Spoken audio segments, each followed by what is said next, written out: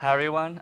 So today I'm going to be talking about my Stackathon project. So I made a multiplayer Chinese chess that people can play with. Well, it's just two-player right now, but you can play via WebSockets, and it also has an AI option, which is actually the coolest part that I'll be talking about next. But real quick, so I didn't really use any major libraries, I wrote most of it from scratch, but I did, of course, use redux. I used canvas to render everything, WebSockets, and with the AI, I wrote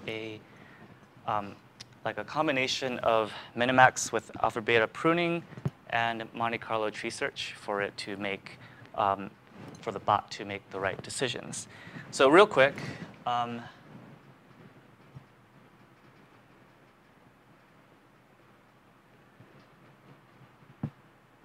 Sorry, one sec. OK, so as you can see, we'll play my, so I'm team black. So if you click on a piece, it'll tell you where you can go. That's the pawn. I didn't did the Western pieces thing kind of last minute, so it won't persist. But then if you go to, oh, oops. OK, something bugged out. OK. So the pawns can go one move forward. It's pretty much the same as chess, except, God damn it. Like, these are rooks, and oh, the AI's on. That's why. It's like, what's going on?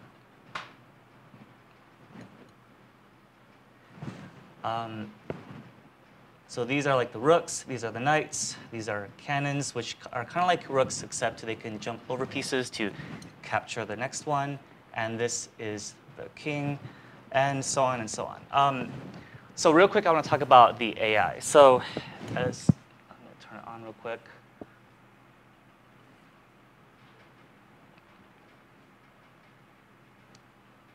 So as you can see, it's thinking, and then it makes a move. It's pretty slow, but the reason why I used minimax as well as Monte Carlo is that minimax is the way for the AI to look at all branches a couple steps ahead for very short-term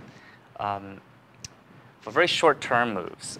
It's the way it basically makes sure it doesn't make really stupid mistakes.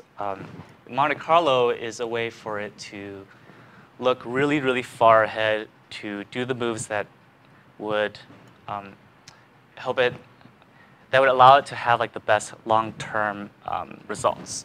And the reason, so one of the major challenges was getting the AI to not make very stupid mistakes.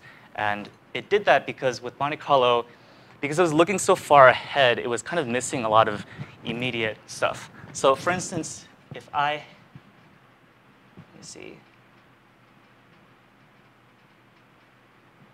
So if I had moved my cannon over to here to take the knight, I'm really hoping it's not stupid here. OK, thank God. I was like, that would be really embarrassing if it didn't do that. So that's the rook, and it obviously would kill my cannon. But initially with Monte Carlo, it wouldn't do that because it was like looking at all these other moves, and it was missing stuff in the short term. So that's the reason why I ended up creating like a hybrid approach, where the minimax would look very shortly ahead and then prune the branches. So there's like only the top 5 moves. The AI would only consider the top 5 moves, and then out of those moves, it would use Monte Carlo to look way ahead and then choose the best move, choose the move that would create the best long-term results. Let me see, anything else? So that was one of the major challenges, was getting the AI to work or figuring out which AI to use. Another really big challenge was the legal moves, because obviously each of these guys, there's only certain places you can go.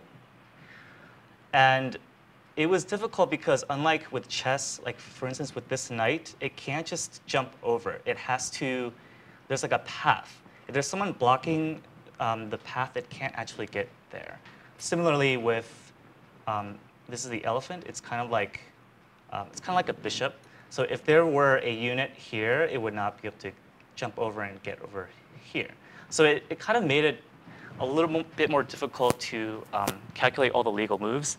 And then the toughest thing was actually checking for like checkmates, because in order for that to happen, for instance, if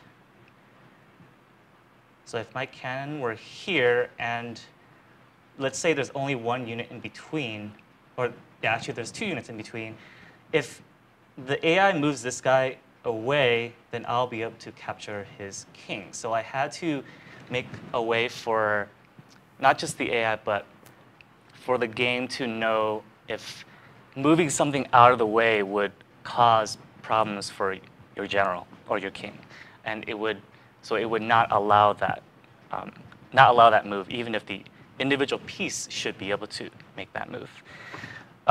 So yeah, that's the Chinese chess, and I hope you guys enjoyed it.